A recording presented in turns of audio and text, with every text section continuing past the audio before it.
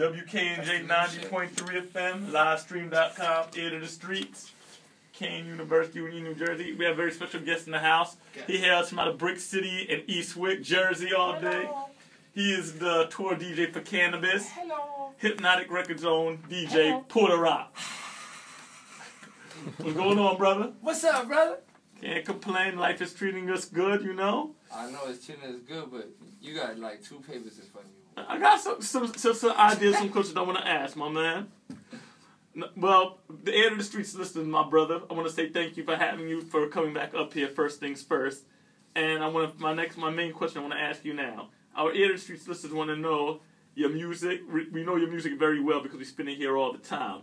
But I want to give them the opportunity to meet the person behind the music. So, first of all, I want you to tell us something about yourself that we don't know outside of the music. What can you tell us about yourself that you like to do? What are you into outside of hip hop? What do you like to do outside of hip hop? Like my hobbies? Yeah, what would your hobbies be?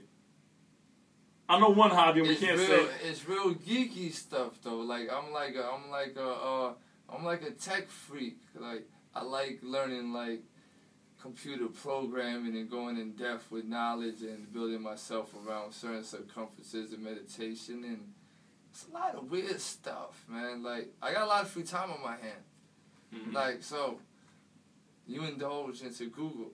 Like you think of something, like you smoke an L, you think of something, and then you Google, and then that leads into something else, and then you go deeper and deeper, and then next thing you know you're in China. Alright, nothing wrong with that, brother. You got it. Hey, knowledge is power. Exactly. Oh man. So, what are some new projects you got working on? I know you got you had a few projects in the works and a few other stuff. Okay. Happening. The old stuff that was in the works, you probably heard about, and all that other stuff. That's politics behind the business type stuff like that. So, but it's coming out. It's just not coming out now. But right now, I'm working on I'm gonna do a mini EP. It's an instrumental album. And, but it's only going to be 6 beats, but I'm going to add 2 extra beats to it, which will be vocal tracks to it. I just got off the phone with Curious George, yeah. Low Lifer. Exactly, and he already has the beat, and he's going to do the verse this week. I'm going uptown to go pick that up this weekend from him, and then it might be, Craig G might be on the other one, or just somebody that's just real dope, and then maybe an unknown person, like whoever could boggle my brain within them weeks that I'm working on. Maybe the guy sitting in the background here. What up, J-Biz? Yo, what up, peoples? What he up, might get the spot, but it's just whoever boggles my brain at the time that I'm putting it together is going to get the spot, and if it sounds real dope. And I know you work from the independent artist to the mainstream artist. So I know you've worked with artists such as Black Rob to Elder Sensei, Canibus, and I know you actually did some work with Khalil Cash. Oh yeah, that's the homie. Yeah. I heard he got a new album coming out. Yeah, and I don't have me on a new album, but that's okay. But it's just because I ain't send him no beats. It's my fault. It's not like it's his fault. No, that's all good. It's just he told me to too. He did, and you know what? My email game sucks. If I got like a little white girl to send them for me or something, like, or just a little chick, just, hey, I sent you email. Like, it'll work out beautifully. But I don't have that. So what's your vision, though, ultimately, as a producer in this game? You've been at this music thing for a long time. I know you said this is what pays your bills. This is what helps feed your little 5-year-old son. Your 3-year-old son, I'm sorry. Damn, you adding years, son. I ain't that old. So what's your vision as a producer? Just to make good music. Like, it's music with feeling. You know, like, not even me, like, Absurd would tell you, he makes tracks. And I know he don't make tracks that he don't feel. Like, you gotta feel it in yourself. Like, once you make that groove, it isn't even like your body goes instantaneously to that groove. And once you know it's there, like, you can't deny it. So it's just good music. It's what you feel, and it's what you feel that people would feel the same way you feel. So when you play it loudly, let's say we're in a club or something, and you see the same people moving the same way that you just did when you was making the joint, that's worth more than $1 million. Alright. So I mean, aside from self-fulfillment and musicianship, what are the advantages of making some sample-free beats? Do you only use samples? Do you sample free, or how do you? Nah, I'm a big advocate of the licensing game. So and honestly, you know what I'm saying? So I do, like, I sample is my heart. I dig for records. I'm a digger. I go to record conventions. I'm a geek like that. I go to the hotels that have record shows, and I buy my records. But when it comes to a check, I'm gonna get that check, and I'm gonna make a joint that sounds like a sample though, but just it's not a sample. I use Reason that day and go in. Right. And my thing, and I honestly think that that's a good one because that's how hip hop started. We started on crate digging and using samples. So I don't think that. So I'm all about the crate diggers and the samples. Oh yeah, because that's the only real way how to make joints that people feel. Because of course, yo, like the synthesized beats and all that stuff, yo, it's cool. Like, and it had this lane and it's dope. But when everybody has the same keyboard and the same program and Reason with the same refills, like, everything starts sounding the same. But at least with samples, it's like if I could dig for some 60s progressive rock, and Absurd could go for some soulful 60s jazz, and we'll make two of the dopest records in the world. But two different styles, and it won't end. And it's like if we could use the same machine, we both could be on an MPC and it still sound completely different, brother. Not like everybody using a motif or a Triton or Reason. True. Well, can you elaborate on giving away free beats as to making the career moves? Alright, free beats? Well, you have to do it. But I'm not saying free beats to Joe Schmo that live around the corner that want to rhyme all day. I'm talking about, like, if you're around the circuit and if you get to that circle where you're networking every day, everybody runs into the circle where everybody knows each other. You know this. You know this. Everybody goes to the same shows, to the same things, and everybody just builds with each other. Once you get in that circle, it's easier. But you still get out the free joints because now it's your boys. And now it's like, yo, let's just rock together. Let's do this record. And it's like, yo, we've been chilling so long. Yeah, let's do this record. And you guys do the record. So you're going to give it to him for free. But when it comes around, he's doing his album. He's going to come to him and be like, yo, let me get this joint. I got a budget now. And let me pay you some money for your record. Rather than Tommy from around the block.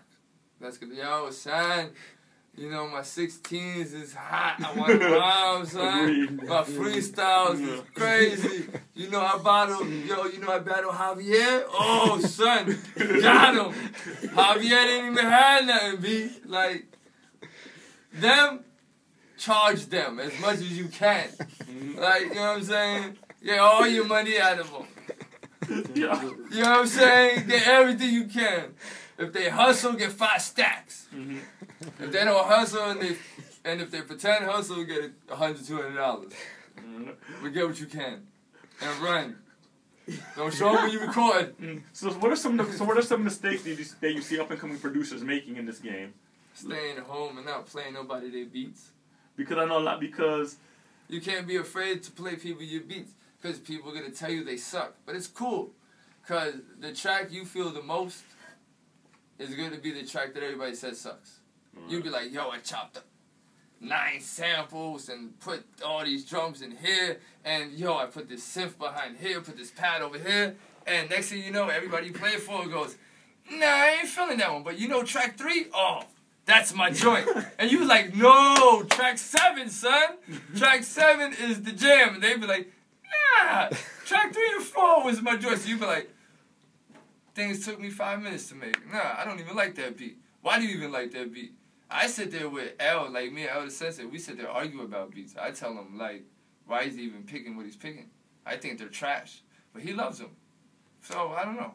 It's the beats I don't like the most, they like the most. And also now, with all of that being said, how do you feel about the internet and hip-hop now in the digital age? Because when I say that... It's good to make money. Right, but how do you feel that... Do you think it's been harder for you, or has it opened more doors for you? It lets more people hear your music. If you're like me, like, if 1 million people hear my record and I don't make a cent, I'm content. Right? You understand what I'm saying? Like, I'm happy. Because at least 1 million people heard my record. If I get to make money, then it's a better avenue for you to make money because now more people can hear it at one time. True. And the downfall, though, it's like, it's more bootlegging and there's more... Let me just download it first off of this site. This dude I know on Twitter had the link, and we just could download it. And then it's whack, but at least you get into music.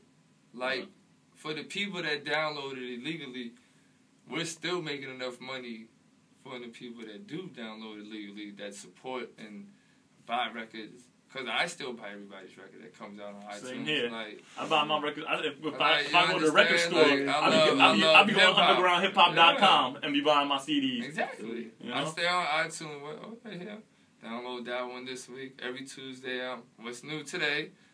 Let's download. Like, we support it, but it's just like, the ones that don't, they'll end up coming to a show. So they're going to give you some money anyway. Yeah. They'll end up coming to the show when you're in town. Even though they didn't pay the $10, $14 for the album, they paid $30 for the ticket. Oh. So now they're at the show. Yeah. So it's like, it's uneven, but it's cool. I want to say, Puerto Roc, thank you for coming through. And also, one last question I want to say is, did you ever used to make any mixtapes back in there, like the way Doo-Wop included back? Because I know growing up in the... I did, but if you could find one, I give you $1 million. Hey.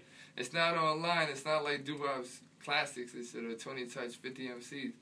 But yo, hold up, wait. We have a record. Yep, we got a record we gonna spin.